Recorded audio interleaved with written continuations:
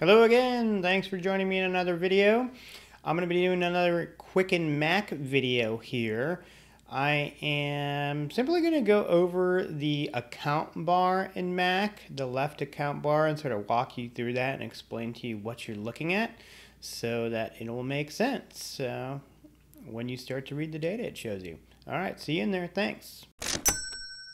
I'm Joe DiSanto, by the way. I'm an independent CFO and business consultant. I actually spent most of my career in Los Angeles building a few multi-million-dollar businesses, and I've since semi-retired, and now I help other businesses and individuals manage their money and plan better for their future.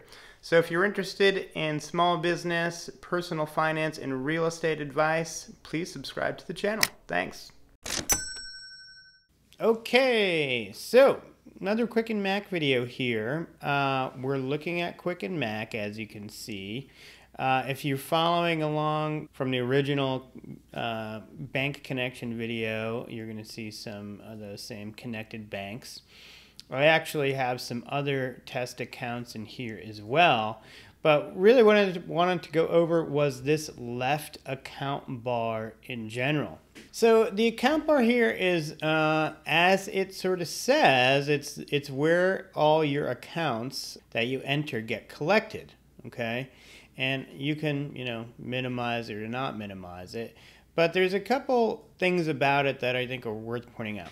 Number one, and the main thing is this account bar obviously shows you the balances of the accounts that you have in here, but it then shows you a total of the balances of those accounts. This total really is your net worth. So with Quicken, kind of the two ultimate things we look at as we look at our cash flow report, or profit and loss you might call it, or income statement you might call it, and that is a report that takes all the data that we've put in, income and expense data and transfers and everything, and turns it into something readable, as in, this was the income you made, this is how much you spent and what you spent it on, and this is the net result, positive or negative. So that, on an ongoing basis, like monthly or annually, we're getting information about our income and expense. The other main financial factor that we're pulling at Quicken is, what is our current net worth? So if we add up the value of all of our checking accounts, savings accounts, what we owe on our credit cards, how much we have in our brokerage accounts or retirement accounts or anything like that. If we own a home, how much is the home worth? Less how much do we owe on the home? So in effect, we add the home's equity in there. We can have other assets in there. I actually have a client who owns a gold bar. We have their gold bar in the accounts list in Quicken and the value of that. And once you get all your accounts in here and you have all the accurate account values, it's going to give you a net worth, the sum total of all your assets, both liquid and in form of equity or stocks or whatever. Now, right now, this is just a temp file with lots of temp accounts and a few different things. So this is a negative number and it's not great. I mean, for some people that is a negative number. If you are, young and you just have student loans and a car loan and you haven't saved much, obviously as you get older, you hope that gets out of the red, goes into the black, and finds its way up to a nice, healthy number. What that healthy number should be, you can figure that out. I actually have a course on that called the Financial Independence Roadmap, where I help you figure out what that healthy number should be for down the road. But anyway, that's what this account bar is kind of telling us. So it's important that we, one, these are accurate, but, so we can get that number. But two, we want to decide what we're showing on here. So Quicken gives you some options about what you can show on the account bar. And if you go into settings and you go to sidebar, okay, you have some different options of what you can see. You can put either today's balances on the accounts, or you could put the projected balances on there, or the online balances on there. Sometimes those things are all the same. But if you watch the Connected Bank Account video, we talked about the fact that when we download our transactions and everything, we end up with a balance for what's in the register in Quicken and a sum total of that. but we also have the balance that's online in our bank. Usually those two things are equal. But if we start to enter stuff into Quicken that's like in the future, right? Like say we put in for November 1, 2024, mortgage payment, right? And say that's $3,000 a month. Well, now our balance here, our future balance in this account goes down to $18,997. Now, if we had over here projected balances on, you see what we show here is the future balance. I generally have it on today's balance, but the future balance can give you a little bit like you load in a bunch of transactions that are coming through your bank account in the next couple of weeks, and then you can see what you're going to have after the fact. So it gives you that option. Now, also you see here these different sections. Quicken breaks things down generally into banking, which is your checking and savings and credit cards accounts, so cash accounts. Now, you see business here. It's because we have the home and business version. You may or may not have that, but so I'm going to get to that last. The next thing is investing, which would be your brokerage and retirement accounts. And the next thing is property and debt, which is usually like your home loan. If you did have that gold bar, that would be an other asset. That would be down in here. But as you can see, it sub-breaks the headings down into like, okay, under banking, we have a checking account. We have a savings account. I'm going to go ahead and put in a credit card account just for this purpose. Test credit card 24. And it has another subheading called test credit card now, right? Because I just put that in. Investing breaks it down into brokerage accounts and retirement accounts. And really what this means is these are taxable accounts and these are tax deferred or tax affected or retirement accounts. Property and debt. So here I have test debt for a mortgage. I'm going to say, by the way, this house value,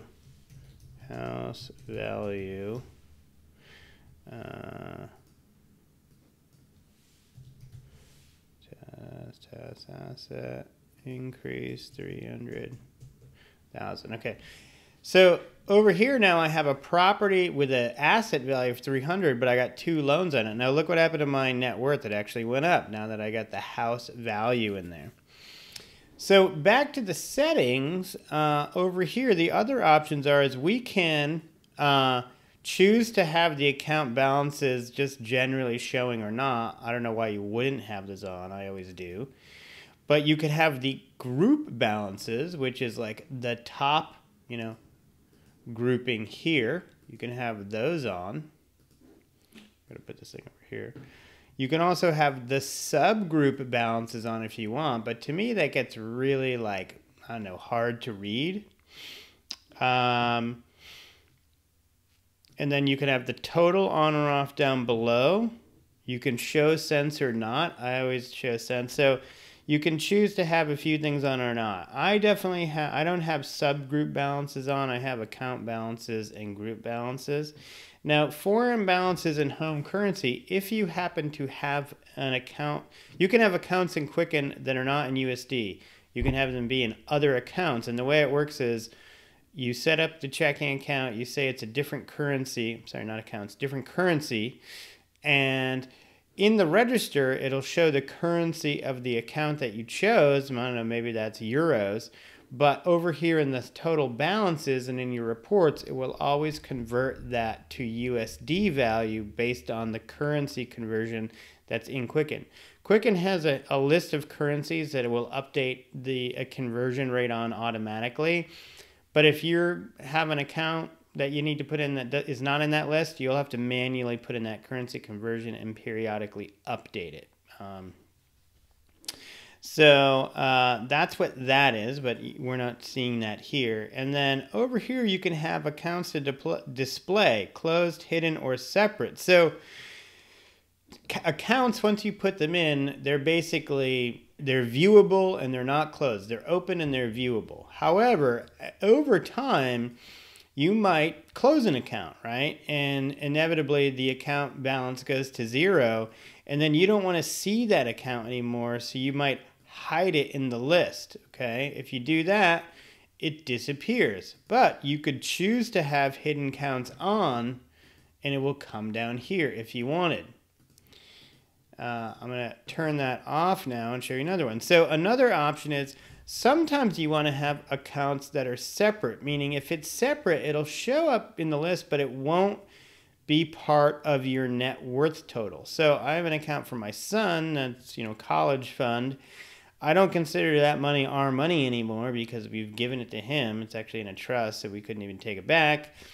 And so I track that account, but I keep it separate from my other accounts. So in that case, I would come over here and I would keep the separate ones on, and it would be down here underneath the subtotal, okay?